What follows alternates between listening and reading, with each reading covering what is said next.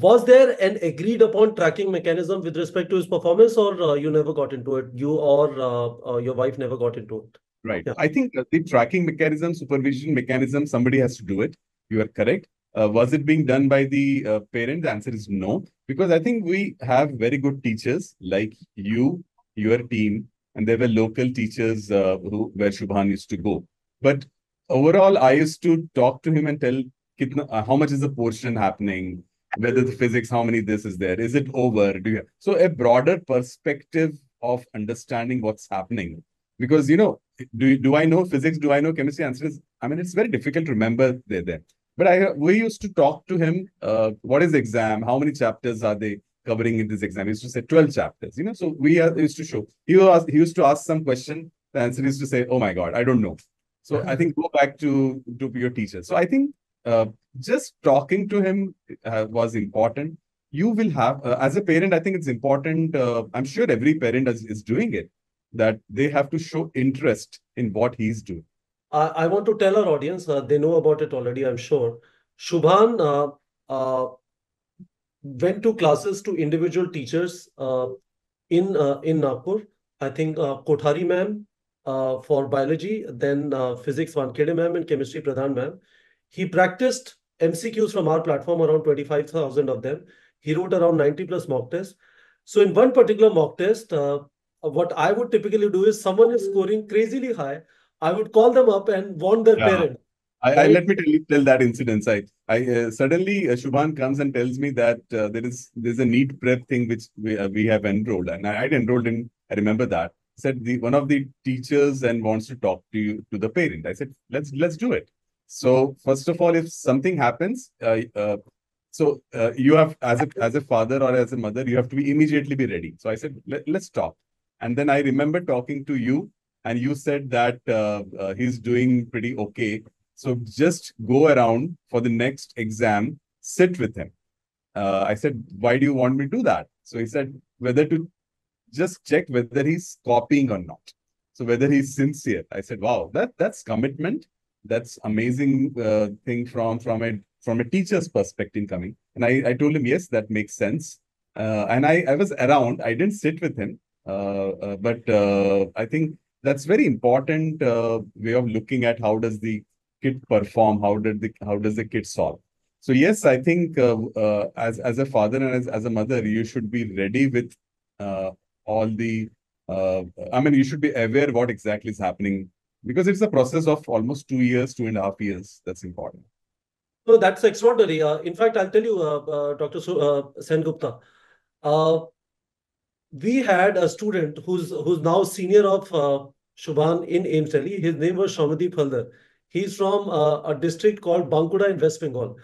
He had registered by his sister's name, Induja Haldar. And Induja Haldar would kill it every time. And I was never able to talk to her somehow. The number was not right. And it would always be like, I hope she's not cheating herself. I did not even know it's not a girl, it's a boy. But one reason why we started our classroom test series, now it's in more than 225 centers across India. In fact, Shubhan told Pradhan ma'am in Nagpur that we should have a classroom test series location at her academy. One of the reason was this. We would have situations. It did not happen in Shubhan's case. I was genuinely concerned. That's why I called. Despite being owner of this organization, I have a bunch of things to do. But this would happen every year to us. Students, parents would call after NEET exam. Sir, my kid was scoring 650 in your exam. He's getting 200 in NEET exam. I would ask them, were you sitting with him while he was writing the exam? No, sir, husband and wife both are working, right? Kids are under immense pressure. The expectation from parents, even though they might not say, it is in their eyes, it is in their demeanor, right? And rather than fighting with them every day, he would rather postpone that fight for once when the NEET exam would happen. I have my own hospital. I'm a doctor. My wife is also a doctor. So we can be very busy. So being busy is all relative. But what I will distinctly like to tell you that I volunteered dropping and picking up Shubhan every day. What does it mean? It means that so in 11th, suddenly his friends started driving two-wheelers. So he tells me one day, Baba, can I go by two-wheeler? I said, absolutely yes. So he got a two-wheeler, electric EV, where I think they get a they are allowed to do it. So he used to go for 6 months, 7 months. Then one day I realized that it was too much of bothering. I said, "Do you want me to drop you?" Yes, now. So we had you have to give that option, whatever they want. But from that day, morning 5 o'clock, I used to drop him. 8:30, I used to pick him up. Again, 11:30, I used to drop him. So if I'm in Nagpur, I used to travel also. It was me who is dropping. What was the advantage? At that moment, in the car, for that 5 minutes, you can talk to them. And so it's important to push. And I'm happy that it has rewarded us very well. But the essence is, you as a parent, also, we will have to sacrifice a lot. So to get up at 5 o'clock with him, do I have to do a late night party? The answer is no.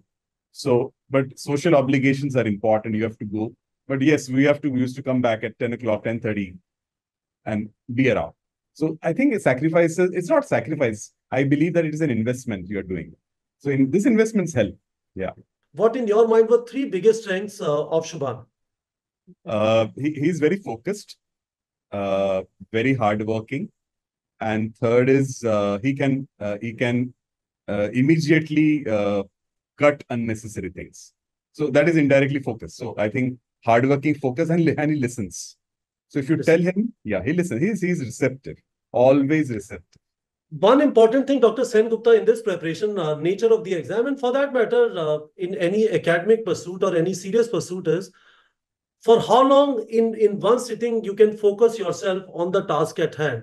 What was the sitting capacity of Shubhan? 1 hour, 2 hour, 3 hour, where he would be able to sit at a place and be focused at the task at hand?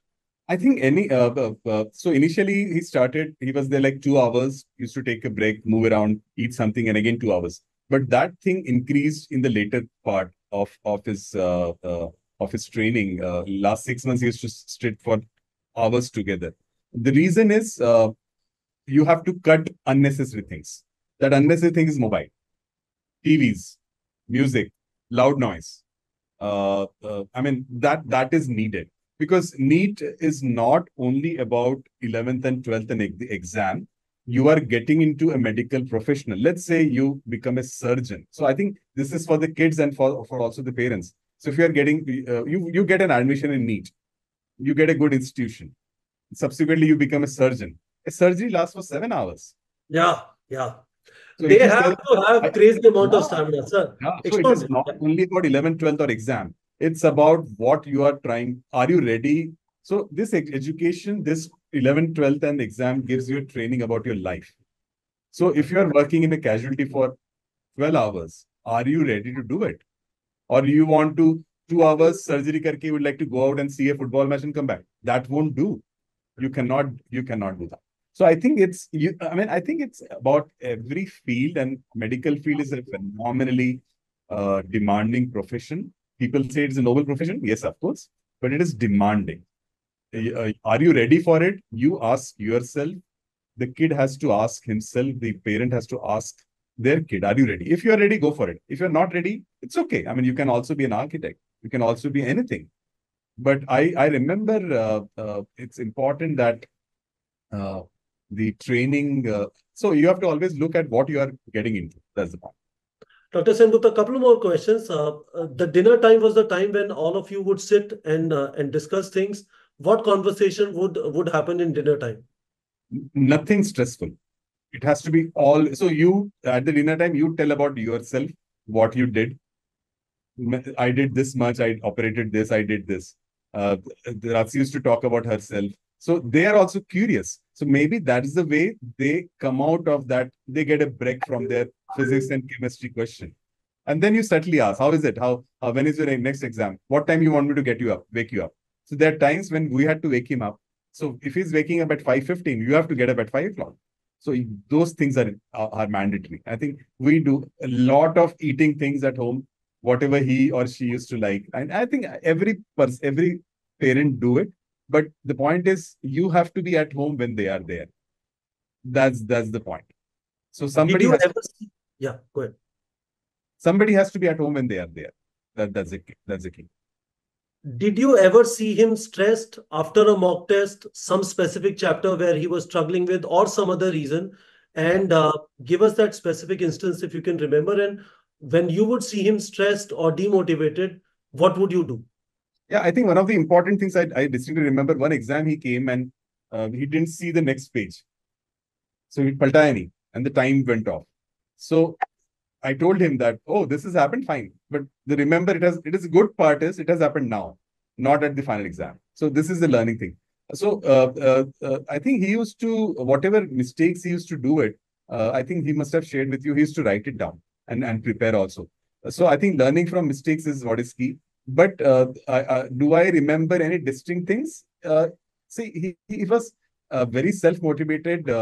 His friends were very much helping. He had a bunch of, I think, 10, 15 kids. All have got good admissions. Everybody has performed very well. Another key is you have to talk, ask him about his friends. Show that you are interested in knowing what are they doing. And that's fun. So you have to show interest in his life. I think that's the key. Yeah. Final three top advices for parents who are watching this interview, and then we'll wrap it up. And thank you so much for so much time you have given. Yeah, I think first is for the parents, it's important you be around. Don't bring your stresses at home. Be happy with them. I know everybody has a lot of stress. Second, don't have expectations. Keep on encouraging them. Keep on encouraging every step. Small steps are important. And the third thing is, I think, be very vigilant in what others are also doing. In the sense, for example, NEET prep, they are coming out with something interesting. Be vigilant. If your son tells you that this is available, okay, give it to him. If your son tells that this is a questionnaire which I want to have it, give it to them. And be around, be with them. Every step, whatever the kid is taking, you should be aware of them. Of course, absolutely don't give them stress, encourage them. And if they have highs, don't pamper them. If they have lows, be with them. Because I think it is a marathon, and 2 years is a marathon, and refueling is a key. Because marathon you cannot run in like in 1 hour. It has to be refueling. So you have to refuel them with a lot of love and compassion and happiness. That's the key. Extraordinary. Thank you so much, Dr. Sengupta. It was absolutely wonderful talking to you. So nice, perfect, and all the best. I think you guys are doing great. I think you are shaping a lot of good lives.